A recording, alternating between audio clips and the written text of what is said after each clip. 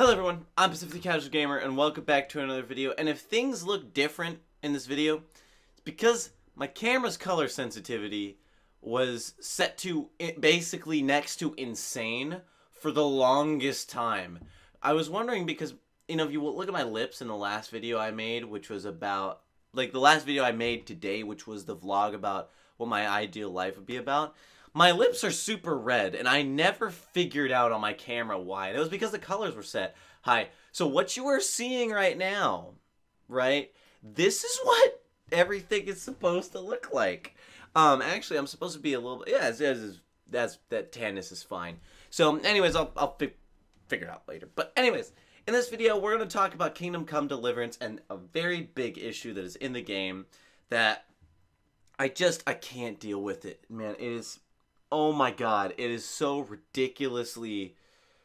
let's just get to the point. Autosaving in this game is crap. Saving is crap. And it has a good concept behind it. So, in case you don't know, Kingdom Come Deliverance, there was an update where you can save and quit, but I'll get to that in a second. So, the way you save in that game is via autosaves or the Savior Snaps, which is a potion you take that saves your game. It's, you know, pretty simple stuff, right? You can only hold 3 of these Savior Snaps, and if I'm not mistaken, you're only allowed to have 1 file, but the autosave makes it so you have 5 or something. I don't know exactly, but all I know is you only get 3 of these Savior Snap things. So, I'm playing the game, and I go through... let me explain this. I'm in this building that, I'm not going to spoil anything. You're kind of a prisoner in it. You have a daily schedule. You have to know how to read to do this, right?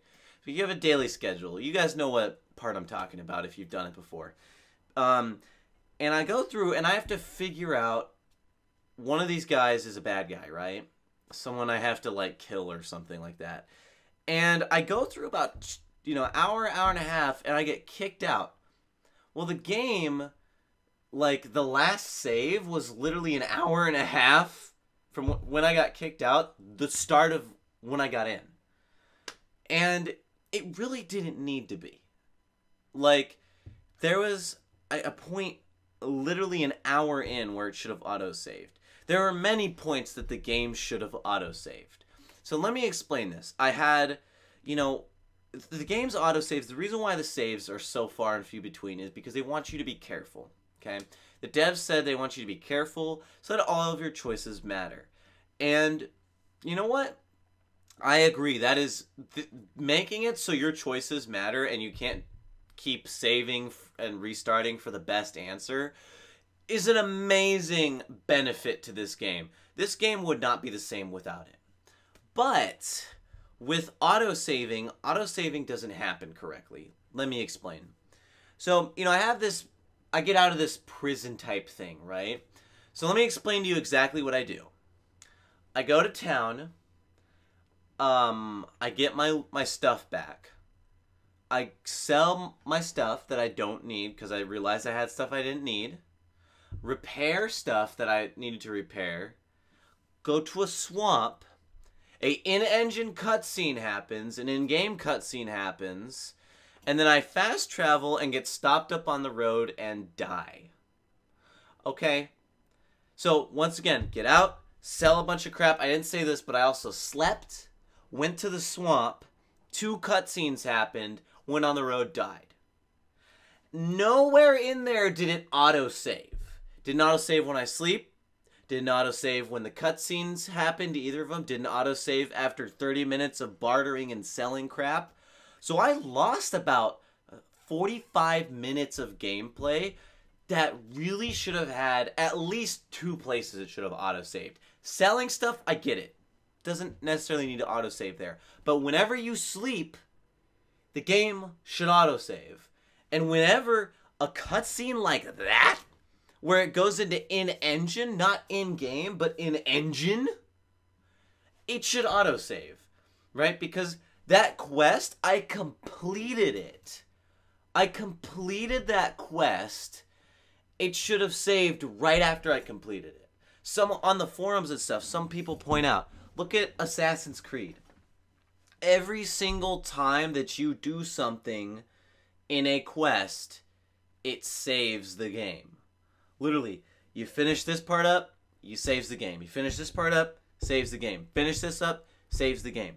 Right? Example, you talk to the guy, get the quest, save the game. Buy the item, save the quest, save the game. Give it to the other guy, save the game. So then you have these savior snaps. The problem with the savior snaps is you can't use them in combat. There are some battles that take place over 4 phases where you're always in combat and you can't drink the savior snaps. So you have to go through all this monotonous combat again. There's a point where there's 4 or 5 cutscenes I have to skip every time because I keep dying in this one combat because I'm not very good at combat. I suck at it. So then they add this implementation where you have a save on exit button. Okay? You save on exit, except you have an exit save. So how this works is you have a save on exit. Okay? Save on exit. And there is 1 save slot for it. What's stopping me from saving and exiting and then loading that save back up so I have a save? It just doesn't make sense to me. Okay? I have these weird potions that honestly are a great idea. These weird potions.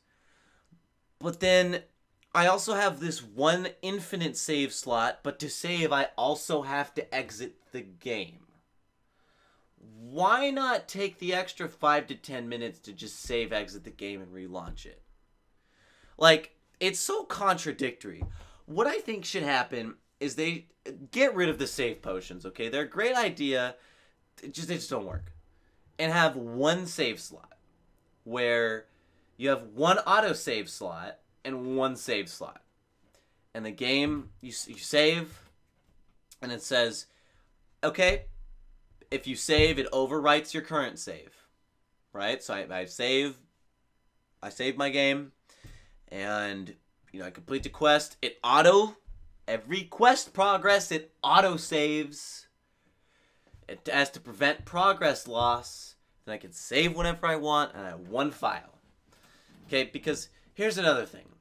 On the Xbox, I have had 30 minutes to 45 minutes of progress lost because the autosave doesn't want to autosave and my game crashed. On Xbox, it crashed. Like, I remember this. When the game came out in February, I loved the game so much. Then I got into the part, you know how in some RPG games, the middle part is really hard because the enemies get a lot tougher. They're like up here and you're like down here in terms of levels, so you die a lot, right? Pretty normal for our RPGs to do that. I stopped playing this game because the autosave kept not saving. Just yesterday, I played, I think, 10 hours of this game. Okay? 10 hours. And I counted how many hours of progress I lost because of places autosave could have saved me, and it was 7. So I played for 10 hours, but only got 3 hours of in-game progress. That's really bad. I don't care how good your game is. That's poor design. That's like... Why would I play a game that takes 3 hours, 10 hours to do 3 hours? And by the way, the reason why is because the story is brilliant.